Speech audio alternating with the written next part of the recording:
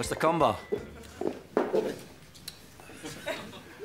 Mr. Cumber, I think you'll be very pleased with the campaign we've come up with for Cumber's Pies. We're certainly very excited, aren't we, Don? Mr. Cumber, it's Hugh, isn't it? Hugh Cumber, yes. Hugh, we've got something very high concept here. Our Cumber's Pies commercial is so big, it can't fit on one TV channel. How do you mean? We broadcast simultaneously across 2 channels. On one channel, the left-hand side of the advert. On the next channel, the right-hand side.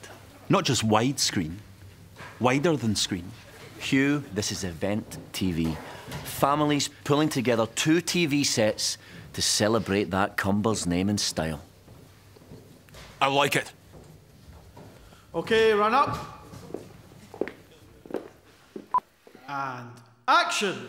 When I think delicious pies, I think Cumbers. The word itself is enough to make your mouth water. When I see this, I know that my food has been hand-baked in the kitchen that very day.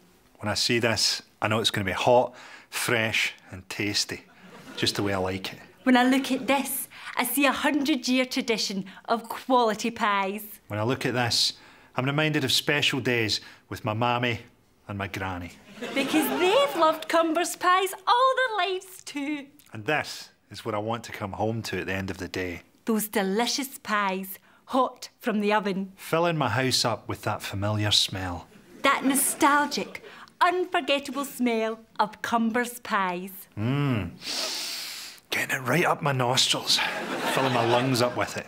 Cumber's. Keeping my family's belly full for over 100 years. And cut. Very good, very good. Margaret, it's about to start! The advert's about to start!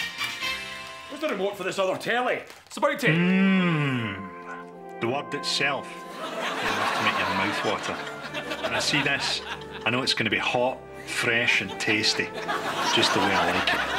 When I look at this, I'm reminded of special days with my mammy and my granny. And this is what I want to come home to at the end of the day. Filling my house up with that familiar smell.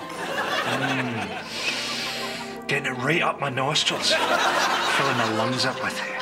Keeping my family's belly full for over 100 years.